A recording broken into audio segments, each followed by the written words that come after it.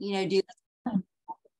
Yes, thank you for doing this webinar. I will say this, if you guys happen to have any questions, you can put it in the chat. I probably won't address them until the end, just for the sake of, fluidity in the presentation, and we have a little time to talk on at the end, but I'm happy to be here. Happy Thursday. We're almost to the weekend. Thank goodness. Semester is winding down. I know some of you guys are probably just as happy as I am. I'm looking forward to May. Just to kind of tell you a little bit about myself and, why I decided to talk about exercise in special populations. I will say this has been requested, but I also kind of have a love for working with special populations. And so a little bit about my profession and experience. My name is Whitney Pape. I work over here at the Rec Center, is where my office is. I'm the assistant director of fitness, and I have two coordinators. You have probably met them before, Michaela and Charles, that work with our personal training staff, our group exercise staff. My duties include overseeing our programs, but I specifically teach Pilates on the reformers and other apparatus as well. My background is in exercise science and health studies. I've been a personal trainer certified since 2007 and a group fitness instructor since 2007 as well.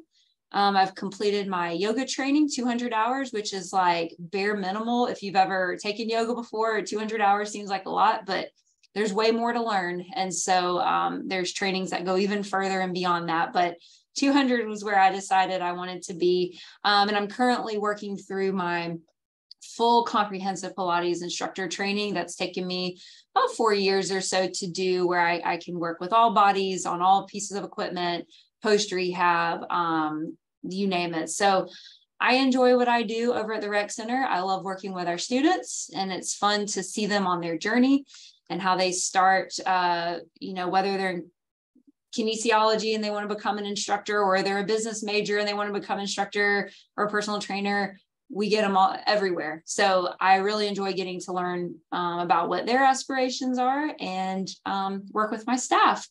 So exercise in special populations. I'll be honest, when I first became a personal trainer, when I first started teaching group classes, special populations freaked me out, because when you first get certified, you're like, yeah, I'm just going to work people out. It's going to be great. We're going to reach our goals, and it's going to be awesome. And then the moment you're given that client that has diabetes or is recovering from a bout with cancer, you kind of stop in your tracks and you're like, I don't know if I'm prepared for this. And so I can honestly say, when I first started working with bodies and moving bodies, way different outlook than it is now. Now I actually love special populations because I feel confident in my skill set, but also I've just found the right resources. And I think that's all it takes. And so we're going to talk a little bit about kind of what you should do if you fall in these special populations, but then also giving ourselves a little grace and empowering ourselves to know the right questions to ask, the right people to look to for answers. So I am going to start by saying I am not a doctor. Sometimes wish I was, because I think it'd be very cool to work with people and help treat people for different diseases and work with them on that level. But I am a fitness professional, so I tend to get people after physical therapy or after they've been diagnosed and their doctor says, you need to exercise, and you get your prescription and they say you should exercise and eat better, and you don't know what you're supposed to do with that. And so that's when they usually come to us. So before we begin an exercise program, we always want to obtain medical clearance. This isn't necessarily for everybody. Definitely our special populations, when you have filled out paperwork, your health history, your PAR-Q, your physical activity readiness questionnaire, it's going to vet through, your symptoms, your illnesses. You might fall into these categories and not have been diagnosed with anything. And sometimes we see it from our end and we say, you know what, before we work with you, we would love a physician's note saying that you're clear to exercise. And we actually do that a lot. Anytime you sign up for our personal training services, anytime you sign up for a Pilates reformer, you have to fill out that medical history paperwork. It's kind of long, but once you do it, it's done. You don't have to do it again unless something else comes up in your history. And so we look through that to make sure that we're making the right decisions and we're placing with you with the right trainer and possibly getting medical clearance from your doctor. I will say it's important that you do your own research. If you get diagnosed with something, kind of freak out. I mean, it's something that's new in your life. You're going to have to learn new behaviors, change your eating, change your exercise, take medication, but you should always do your own research to know what exercises are safe for you, what exercises you should be doing, if there's any contraindicated movements, which your fitness professional should know that. But if they are newer to the game, they may not know. And so for you to be well equipped to know what you should and shouldn't be doing, I always like to empower my clients because it's your body. And we shouldn't always just assume that somebody's going to have our best interest in mind. Hopefully they would though, right? Find a professional. So if you're doing your research and you're looking for a fitness professional to help you start losing weight so that you can combat diabetes or hypertension, or maybe you're diagnosed with cancer and you're about to go through treatment and what that looks like and what type of exercises you can do, you need to find someone that's well-versed in that. And we don't have all the answers. I don't know everything. I feel like I've learned a lot through the years, but I'm constantly seeking that knowledge so that I can help my participants and my clients. But you want to find somebody that's credible. You want to find somebody that has a nationally accredited certification. So some of the certifications that we use over at the Rexer that we look for when we're hiring on our trainers and instructors, ACSM, ACE, NASM, AFA, strength and conditioning specialists, just ones that if you were to Google on the internet, you're going to see that they have the stamp of approval and that they're legit. It's not a certification you could sit down at your computer and knock it out in 30 minutes. It's going to take a prep course. It's going to take experience. It's going to take studying the materials, a study guide, someone that is willing to do the research for you. And you know that based on the certification that they have. Talk to your doctor. I think, well, actually, I feel like everybody would probably talk to their doctor. If you're diagnosed with something, you have a lot of questions. Ask them about any limitations. Go into that research mind of what can I do, what can't I do, and see if there's anything, you're limited on, if there's any barriers. Use sources that are credible. I feel like I could kind of go off on a little tangent about not using TikTok or Instagram for your credible sources, although there are some amazing influencers out there that have had personal stories and that can really be truly inspiring. A lot of times those influencers don't have their credentials. They don't have certifications. They've just done what works well for them. So anytime you go through your social media feed, I think it's important to realize that we need to have those credible sources. So using them as motivation is great, but what kind of information are they giving you? And does it work for what you're trying to do? And then the last thing just to keep in mind before you get started is you want to create a baseline to see progress. And this could be measuring your body fat. This could be circumference measurement. This could be weight. If you're doing your Wellbama screenings, I think getting your finger pricked is very helpful to see that. Have you made progress the year later? Are you doing blood work with your doctor? Your general overall feeling of success. I think sometimes we view exercise specifically from the science side of it, but we forget that there is this emotional component of alleviating stress. And there is a science behind it of letting the endorphins and the chemicals kick in for that natural high, if you will, to help with our emotions, to help with what we're going through and how we're coping with maybe bad news or maybe the illnesses that we've been diagnosed with. So this is just kind of a little reminder. Some of us may already have this and be like, okay, I got it. I talked to my doctor, I research, but it's a good reminder to know that not everybody's human and we might not always have the answers. So just watching out for those things. All right. So when I was thinking about most common special populations and kind of in terms of who I specifically work with is where I created this little, 6 bullet point chart.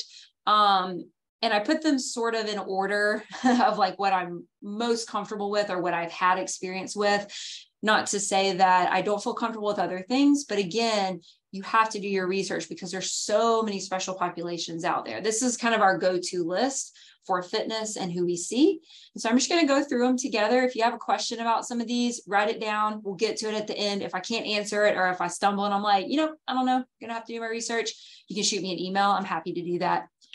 My favorite category, and yes, I'm totally playing favorites because I love active aging, which is kind of like a fancy little term for our senior citizens, our individuals that may be over 65. 65 is not old by any means, but that's when we start to get into those golden years and our bodies are changing.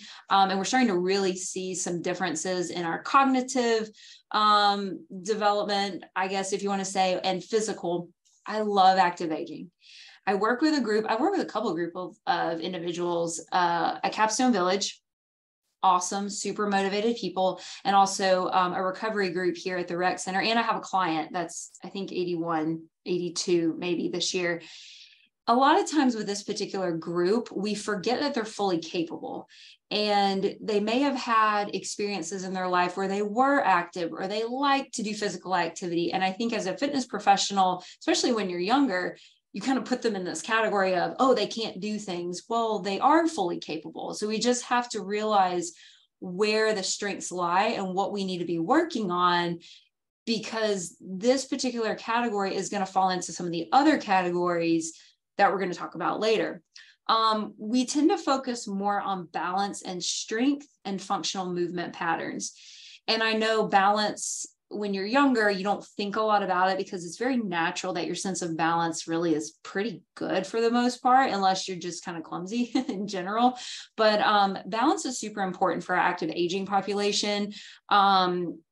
There's the common story of I've fallen and I can't get up. And that seems kind of like, we're like, oh, okay, that happens. No, it really does happen. So if we can prevent someone from having a fall, that's important. But also if we can give them the strength and have them move through these functional components, if they do fall, they can get back up. And so working on functional movement starts as early as when you're 20 years old. You're learning how to move your body in a sense that you're efficient in your movement. You're gaining strength and mobility in your movement.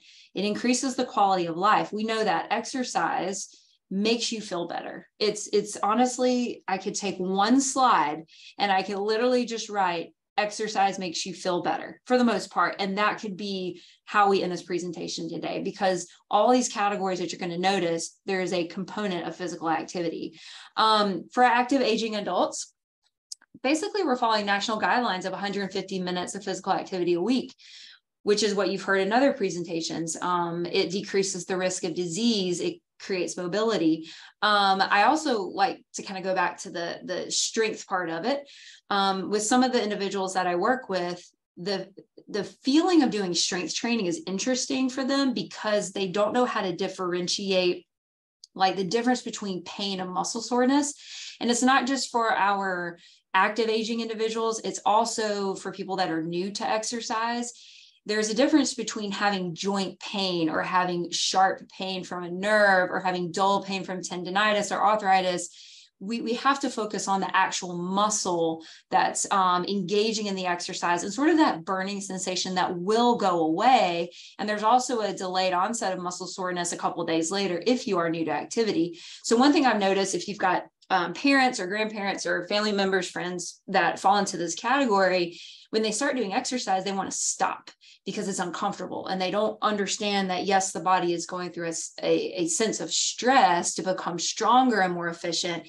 And so they just want to stop the movement. I have a sweet lady, I love her to death, and she's in my breast cancer stretch class, and she lifts her weights, her cute little 5-pound weights, and she's doing great. And then all of a sudden we'll be done with a set and she'll just like throw her arms down. It's like she just feels like, oh, that hurts. And trying to explain to her the difference between hurting, like a joint pain or a sharp nerve pain, is always interesting compared to the actual muscle pain. And so that just comes with being intuitive with your body, learning how your body moves, a mind-body connection, which you've probably heard people say in our yoga classes and Pilates classes.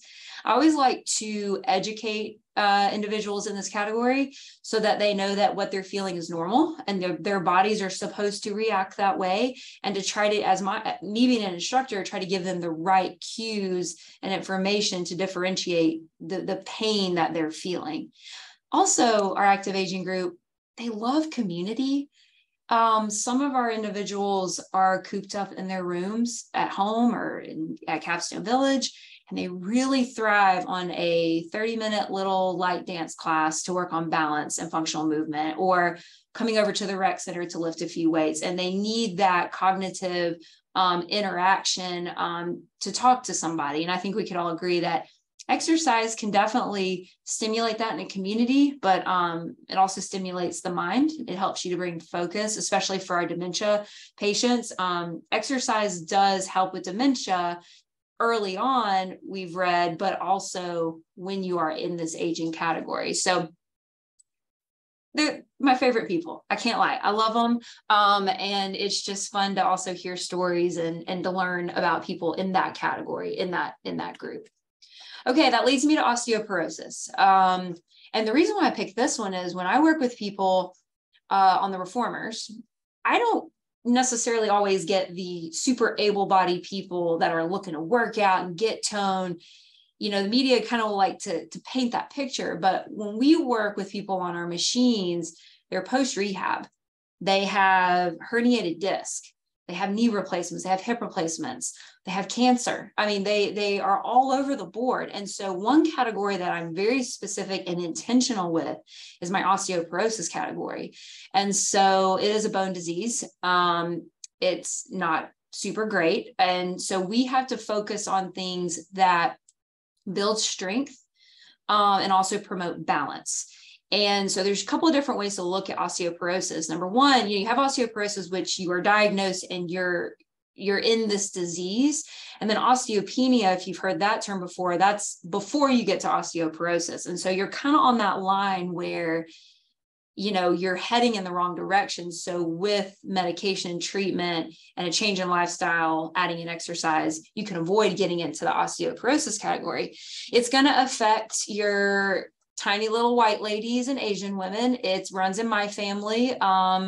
It is, we look at it in prevention. So by the time you're age 30, you've created the bone density that you're going to have. You can gain bone density and maintain it, but it's just very important to make sure when you're young. So if you're listening to this and you are in that category of, you know, you're in your 20s, maybe early 30s, you do need to be lifting weights, especially if you're a female. Males can also get osteoporosis, but physical activity is our prevention for that. Alcohol in moderation. Alcohol, I think we're going to see in these slides, if you are heavily consuming it, it's not super great. It can increase the risk of a lot of diseases, osteoporosis being one of them, especially if you are already in your golden years. You know, moderating your alcohol is important. Not smoking, that also increases your risk of osteoporosis. Making sure you're getting enough calcium and vitamin D together. And that's been one of the, I'm not a dietitian. I am a fitness professional, so I allow my dietitian friends to discuss those things. But we do know that calcium and vitamin D are going to help maintain strong bones and prevent osteoporosis. So let's talk about the exercise side of it. Weight bearing, which is literally, if you look on the internet, you're like, osteoporosis, how do I help myself? It's going to say weight bearing exercises. And a lot of times I will have somebody ask me, well, what types of exercises can I do? And I'm like, well, anything that's going to add weight to your body is going to stress the bone and strengthen the bone, right? And also strengthen the muscles and the joints. And so that it's this holistic approach to the entire body. Walking is super great. Riding a bike is super great. But for my osteoporosis people, I really like to focus on strength training. I really like to focus on getting on a reformer and pushing against spring tension, feeling that burn in the muscles. Surprisingly, little jumping, like jumps on the ground, like little heel jumps are good to stress the bone.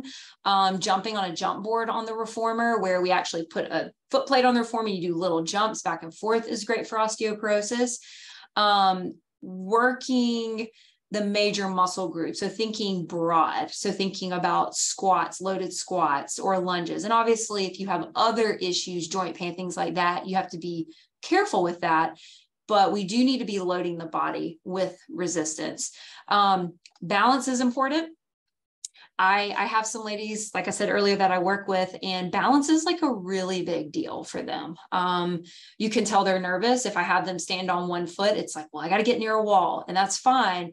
But there's a sense of, you know, I'm going to fall and I'm going to hurt myself. I'm going to break a bone. And that's reality, right? So we have to make sure we're working on balance. And I always recommend for balance, if you're in your kitchen and you just like happen to, you know, be waiting for something to cook or something's in the oven, see if you can find really good posture and just stand on one foot and do it barefooted. I think a lot of people forget you have muscles and fascia in your feet, and they are creating the base support of your body. So you wearing a shoe, unless a doctor has recommended that you do wear a shoe all the time, because we have some people that are like that, take your shoes off.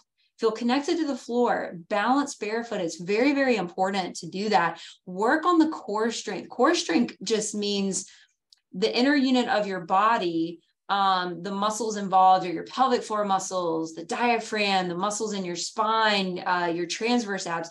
Those are the things that support your movement in all aspects of life. So if you are holding those muscles in strongly, your balance will increase. And practice. I mean, you have to practice all the time. It doesn't just come overnight.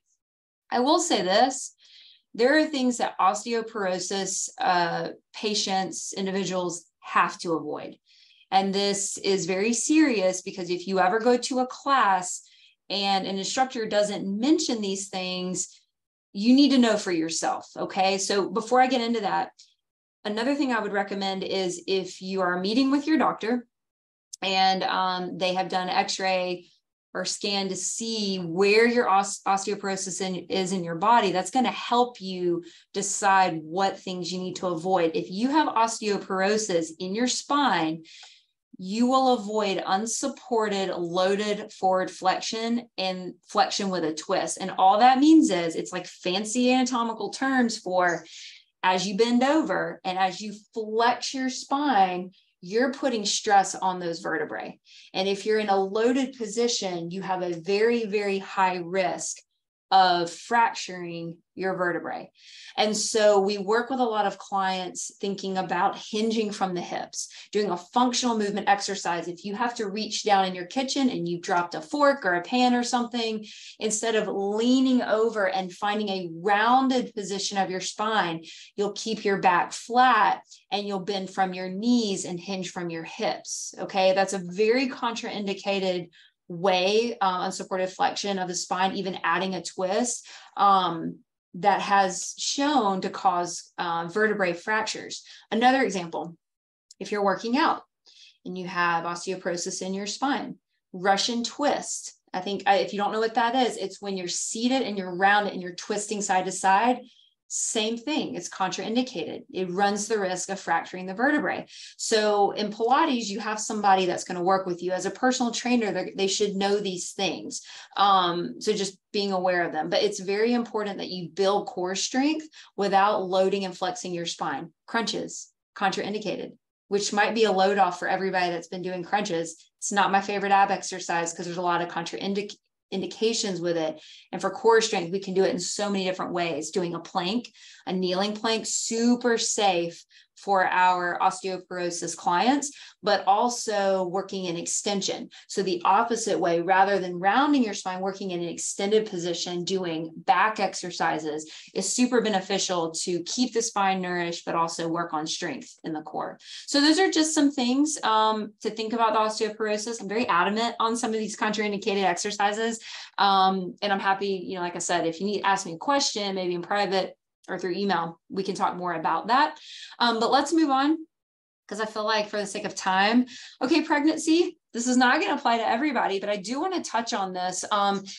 It's perfectly okay to exercise when you're pregnant. In fact, it is recommended that you exercise when you're pregnant. However, I will say, if you've never exercised, and I mean, not just like occasionally here and there, but like you really don't have a prescription or you don't have a program that you do, you need to go in this very carefully. Your body is going through a lot of changes. Relaxin is releasing to open up muscles and ligaments and joints to prep the body for childbirth. And so there's a tendency to kind of overdo it or maybe spike your blood pressure. So I think in this sense, your doctor is going to be very helpful telling you what you cannot and can do. Another thing I like to focus on is it lowers the risk of low back pain. If you have a mass on the front of you, you're going to carry that load in your back. So finding things that you can do to relieve that. There's going to be a time where you can't lay on your back anymore. And so maybe the trainer or maybe your exercise specialist can work on some ways to give you strength and movement without actually having you go into those positions. But I won't talk too much about this. The only other thing that I will say is I have worked with people that after they've had a baby, they have a diastasis, which if you have it, you know what it is. Basically, your linea alba just is not like connected, where it's come apart, where your rectus and your obliques and internal obliques kind of all feed into that area. And so you will want to avoid any crunching. You're going to think like an osteoporosis client, because you can actually close that gap with specific core work that's in the form of planks. And that goes for there's guys that have that as well, that have bodybuilders, things like that. So be mindful that if you do go to a class and the instructor's having you do a bunch of crunches and you know you have a diastasis, you do not want to do crunches, because that will make it worse and also won't heal. So that's just something to consider. So I'll kind of leave that slide at that, and we'll just move on to our next slide. All right. So diabetes. I think with diabetes, what we need to realize is our body isn't super efficient at turning food into energy, which is why we have to have insulin. And with the mechanics and the physiology of the body, it's good to, number one, eat things that are healthy, but it's also good to create movement and exercise and be strategic with that. I will say losing weight is important with diabetes. Not everybody that has diabetes is necessarily overweight. And so you wouldn't necessarily want to lose weight in that sense, but moving the body and getting the muscles to use the sugar effectively is important. Taking your medication, very important as well. There's a reason why we have it, and it's to help regulate the systems of the body. One thing to think about, though, is your blood sugar could rapidly increase during high intensity exercise, or you could have low blood sugar. And I think it depends when you first start working out. And I've seen this a couple of ways. I don't work with a lot of diabetic clients with Pilates, because we don't technically exert tons of energy at one time. But when I was doing a lot of personal training, it was very strategic for that person to know when to eat, also when to test their blood sugar, because it can fluctuate and change if you're keeping up with that. Bouts of exercise are good. So doing like a HIIT training exercise, like short bouts, but also throughout the day. So instead of planning for a hour-long workout, which an hour long of, expelling energy, that's a long time. So we find that like short amounts of exercise over the course of a day, really for anybody, is a better use of burning sugar and maintaining blood sugar, rather than saving it all for one main workout. One main workout's great. Don't get me wrong. You definitely want to keep being active. But if you can think about your day, you eat breakfast and maybe take a walk after you eat to help metabolize the food, that would probably be a better option than sitting down and letting it metabolize. And this isn't, I guess, you've heard the old wise tale of like, wait 30 minutes before you go and jump in a pool.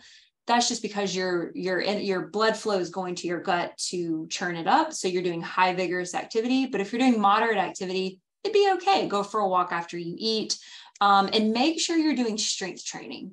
Make sure you're building muscle. Muscle's more efficient. Muscle's going to help your metabolism increase. It's going to be a better steward of your sugars. And so 2 to 3 days a week, all major muscle groups. And what's really cool about working out in combination exercise of like a squat and a press, you get it done. You squat, you press, you've worked. about 10 muscle groups at one time, and it's efficient and it's timely. You're not going to have to worry about spending lots of time on a certain workout or muscle group. So I would always recommend for diabetic patients to consult your doctor, work with your trainer, monitor your sugar, and start moving your body. Do cardio and do strength. Those are super important to regulate all the metabolic things in your body. All right. Okay. Musculoskeletal issues. This is another one I really like and I geek out about, because our bodies just hurt sometimes, and sometimes they are diagnosed with arthritis, fibromyalgia, carpal tunnel, tendonitis, all the things. So this category is going to kind of be our catch-all for the issues we have in our joints, and then the muscular issues. And this could even fall into the category of like knee replacement, hip replacement, and things like that. So one thing I'd like to talk about is the spine, the hips, the low back area. I really believe, just from my experience, if we can focus on these areas of the body, which is your axial skeleton, it's the part of the body that is the center, and the appendicular, your arms and legs, is the stuff that goes out from the center.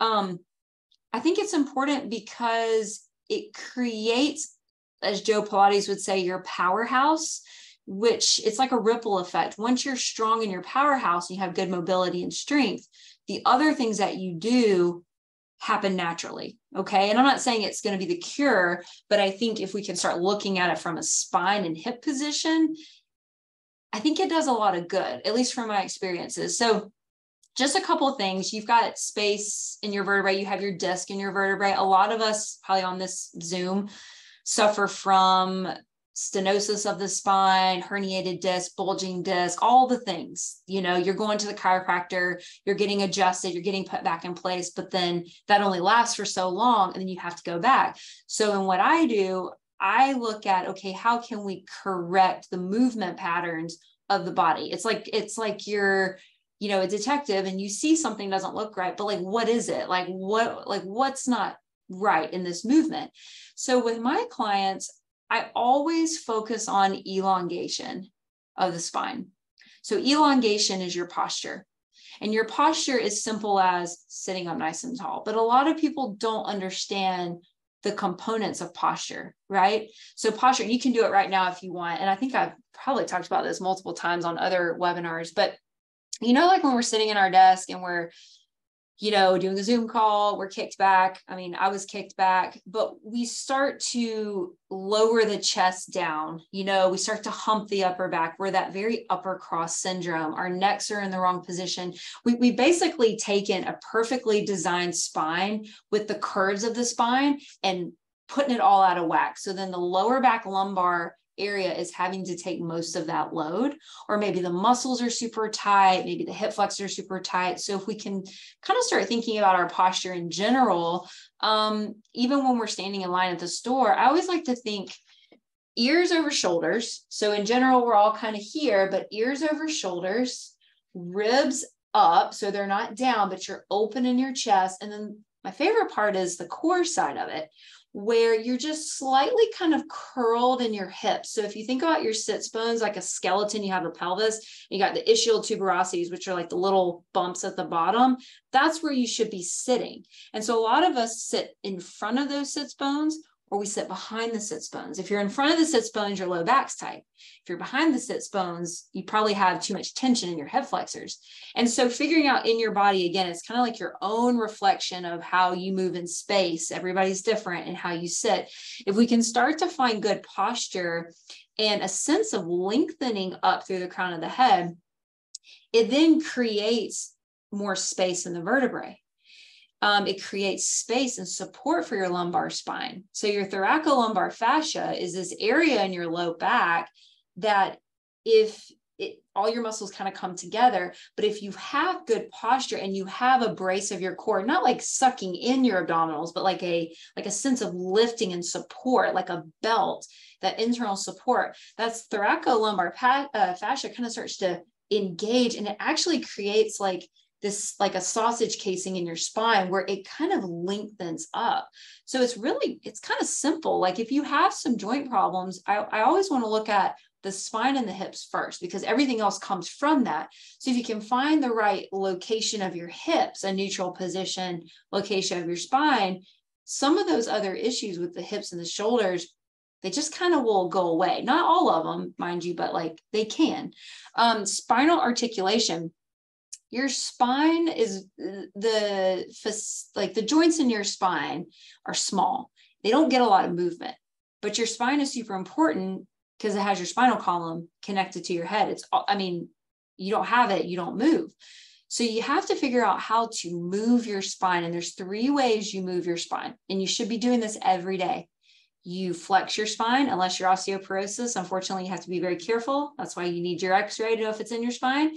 You extend your spine. You flex a cat-cow. So if you ever did yoga, a cat-cow, you can do it sitting at your desk. That's the first way. Second way, laterally moving your spine. Because we're all sitting, our QLs, the back from your pelvis to your 12th rib are super tight. So we need to work on lateral flexion. We need to work on translating that rib over to the hip to open up space. And then the third movement of your spine is twisting. Not like a hard twist where you're trying to like crank into it. A twist is actually a muscle movement of the rib cage. It's your obliques moving your ribs around your spine. So instead of like cranking into your back and causing more pressure into your lumbar, you just move with your strength. So you allow the abdominals to move the spine side to side. So spinal articulation is important because if you don't move your spine, you will run into the risk of having stenosis and things like that, where the spine starts to kind of shorten and it's a degenerative type of disease. Again, not like it's always going to help you, but it at least prevents and hopefully keeps your spine healthy. Moving through your range of motion, not the yoga instructor's range of motion, but your range of motion is important. A couple little things that I put here is upper cross and lower cross syndrome. You could kind of Google that to get a visual of it and just see, but upper cross is what I talked about. You're here, you're hunched over, tight chest, stretched back. There's no balance in the body. So therefore, if the muscles are tight, the joints, the body adjusts to the way it's going to adjust to be as efficient as possible. And it's going to cause pain to other issues of the body. Lower cross syndrome is low back is tight, hips are tight from sitting. So sitting's not super great. Probably need to get up and move a little bit. So you can work on these issues and start to correct and start small. Just start with like your pelvis. Am I sitting in a good position? Are my ears over my shoulders? Just some awareness that could start to help some of these issues like carpal tunnel and tendonitis. Fibromyalgia is different though. We find that people that need to get in like a warm therapeutic pool, that's more helpful. So thinking more along the lines for arthritis and fibromyalgia, they're similar in the sense that you have to just go day by day with how you feel, unfortunately. But definitely moving the body is going to help. Chronic conditions, I kind of put these all on like one slide because I don't know if you guys have noticed a theme, but there are things that you can do to prevent these things or to decrease the risk of them. Obviously, your family history is going to play a big part in all of this, and knowing your family history, I think, is super important. But we have to maintain a healthy weight. Everybody is created very individually, and everybody looks very individual, and everybody has a different bone structure and heritage and ethnicity, and those are all really good things. And so one of the things that I love about the Wellbama program is you get to see your numbers. You know what I mean? Like you get to see them, your baseline, and you get to start a program where, okay, I'm gonna start doing something to correct this. And if you change your eating, if you change your lifestyle, whether it's avoiding tobacco, eliminating alcohol, protect your skin, all these things, they kind of all go hand in hand. Once you make one change to your behavior, the other things start to kind of snowball. And I think that's kind of cool that it can sometimes be easier than people think. start with just one thing that you know, oh, I could probably do this. I could add like a salad to my pizza on Friday nights, and that would incorporate some greens to my meal and help with digestion. And then, oh, I kind of like eating salads now. Maybe I'll avoid the pizza this meal. So I think giving ourselves a little grace is sometimes helpful when we're kind of hit with all of the knowledge that we get. Aerobic exercise. These are your heart pumping exercises, your cardios. This is great.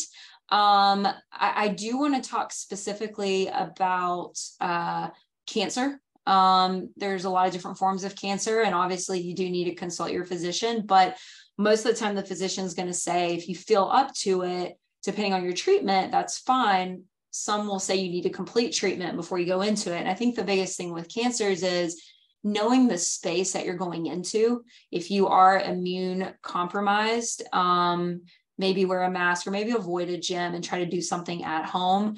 I work with a group of breast cancer stretch survivors. And when they first come to me, depending on, what they've had done, some are very minor, some are, double mastectomy, trauma to those areas.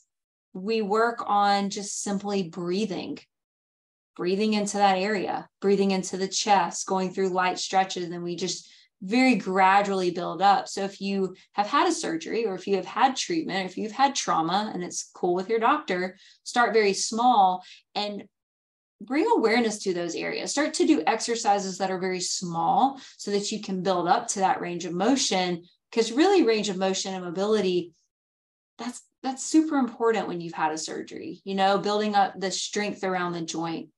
I will say you need to avoid inactivity for all of these guidelines, everything, osteoporosis, pregnancy, cancers, high cholesterol, cardiovascular disease, all of them, you have to be active. Like your body has to move. And when I was putting this slide together and I'm looking, and there's not like a whole lot of differences between the special populations, aside from care and working with the doctor and being knowledgeable. Everything is, you have to move your body. You have to move your body. Like, get up from your desk, move around. And I know that that's probably difficult if you're in a population like some of our clients that are very obese.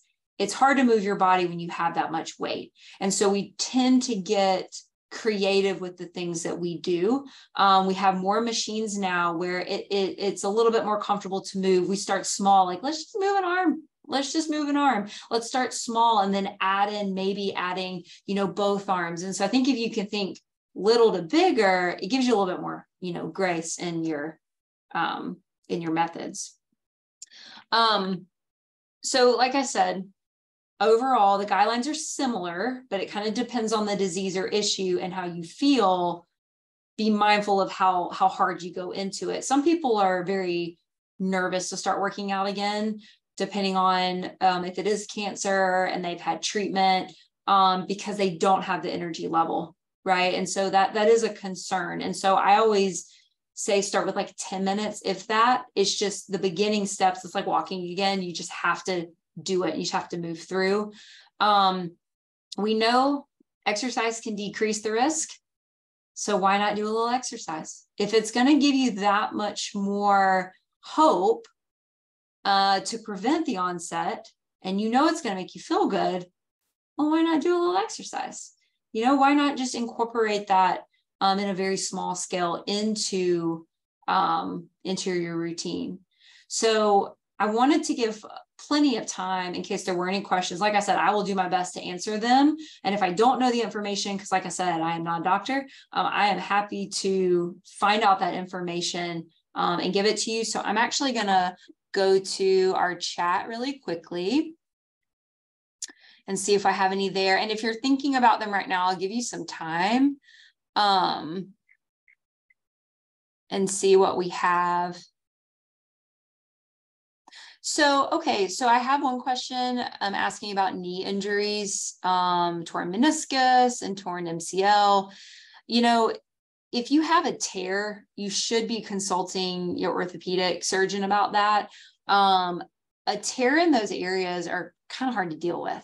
it's a cushion in your knee. And if it doesn't work correctly, the knee is a hinge joint, right? So it's like this, and it goes like this. You got your femur, you've got your tibia, and there's a little bit of rotation in it, but not much. I would avoid super loaded work. So I would not, for this particular situation, I would not grab a bunch of heavy weights and do a split squat, but I would grab a TheraBand and work on the strength around the knee as long as it doesn't hurt me. So for example, an exercise I would do, you could lay on your back and do some bridging. So feet on the floor, pushing up, use your glutes and hamstrings, and then slowly lower down. Bridging is a super safe exercise. Your feet closer to your glutes or to your butt is going to make it more intense on the joint because it increases the angle that you're at, or decreases the angle. I was bad in geometry. I had trouble with that, but decrease the angle. So the further your feet are out, the less tension there is on your knee. Avoiding exercises that force the knee over the toe. If you are doing some light work, I wouldn't load a lot, but I would do very functional movement, and I would focus on strengthening your hips, because your hips are what keep your knee and your thigh bone tracking. So if you can't do a lot of knee exercises, hip work, like you're bridging or laying on your side, doing leg lifts out to the side work, think lateral and think back, and then think stretch your hip flexors. So like a kneeling lunge, or one of my favorites is, I teach this in class all the time, get a yoga block or something you could slide under your pelvis on your back, like a bridge pose, but hug your knee into your chest and slide your other foot out so that you're lengthening the stretch in your hip, because chances are there's probably some tension there in general that's causing some knee pain. So I'd work hips. There's not much you can really do around the knee because it's just that hinge joint, quads, hamstrings.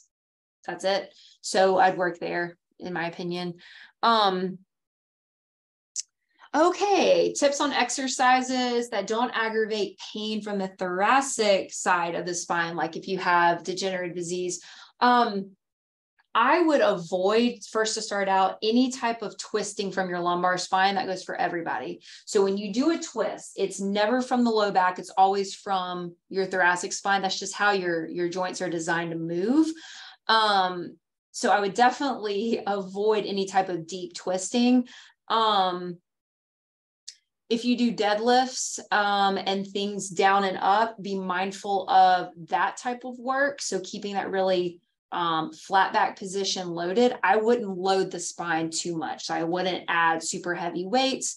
I would pick things that keep you in a very neutral position of your spine, or I would work on a little extension in your upper back. So extension in your upper back is you're lying on your stomach with your hands on the mat and you're lifting your chest, but pulling forward just to create elongation, like we talked about in a couple of slides ago, to try to open up the spine. But honestly, with low back stuff, you got to listen to your body when it hurts. That's your body telling you, like, don't do that. Yes. So y'all, yeah, those are great questions. It's interesting to learn about the body, and especially your own body, especially when you've had an injury. Your physical therapists are great.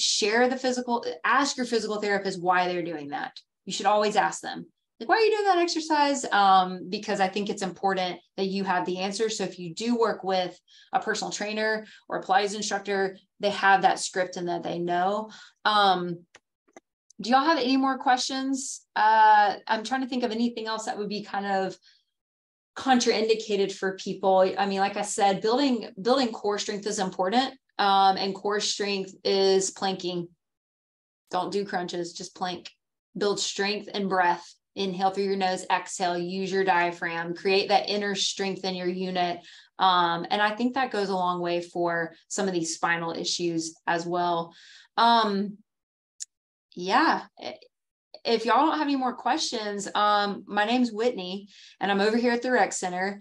My email address, I don't know why I didn't do this. I did not put it on the slide, but you could email Wellbama if you wanted to. Let's see. I think I had a couple more. Oh, wait, hang on. When you have multiple issues. Oh yeah. Sorry guys. I've got the Q&A and I got the chat. So I kind of forgot I had those there. Multiple issues. I have our email in the chat for wellness if anybody had any questions. Okay. Honestly, with multiple issues, you would have to work on a case-by-case basis because it depends on what the prominent issue is. You know, like if you're diagnosed with osteoporosis, okay, that's what we're looking at first. So we have lupus, we have arthritis, plantar fascia, low lumbar. To be honest, plantar fascia can be cured with doing footwork, doing yoga, rolling the ball, working through the arches, mobilizing the feet, doing hands-on mobility work with a massage therapist or yourself. Arthritis is a case-by-case basis. Some people feel really good when they exercise, getting in the pool, moving the body. I think the pool is super great for like lupus and arthritis. Lupus, you're going to be very tired, you know, and so you're having to find things that give you relief and mobility. So possibly a gentle yoga class. Lumbar fusion, you don't move that area of your spine. So if you were to take a yoga class, if you were to take a Pilates class, you would work in a very neutral position. You can't move that part of your spine. So the relief, while you don't get to round that part of the spine, like in a cat position, you can still work on rounding the upper back thoracically to stretch through those areas, stretching through hip flexors and things like that. You just have to think a little differently. But if it were me and I were working with you, I would kind of look at one thing and then kind of go to the next thing. And it's like this conversation that we're having. Let's see. Yeah. I wish everybody could go to a Pilates class too. I will say this. If you're interested, we do have, well, I teach a mat Pilates class on Fridays, and it's been very well attended lately. I think because Pilates is like super popular on TikTok now. I have no idea, but it's just whatever. People love it, which is great for us. But if you ever want to come, it'd be great for you to give it a try. If you're a member at the Rec Center, that would be awesome. If you have questions about it, I'd love for you to, ask me about it. I give you levels, just work at your own pace. That's just what it is, day by day, right? So I'd love for y'all to come over. If you ever want to come talk to me, if you want to try the reformer and get in for a free session, we do 30 minutes for free to assess and just let you see if it would work for you. Holler at me. But I think with that, y'all just enjoy your Thursday. Let me know what I can do to help. Keep moving. Don't stop moving. And yeah, we'll see you next time. Thanks for having me. Thank you, Whitney. That was great. Thanks.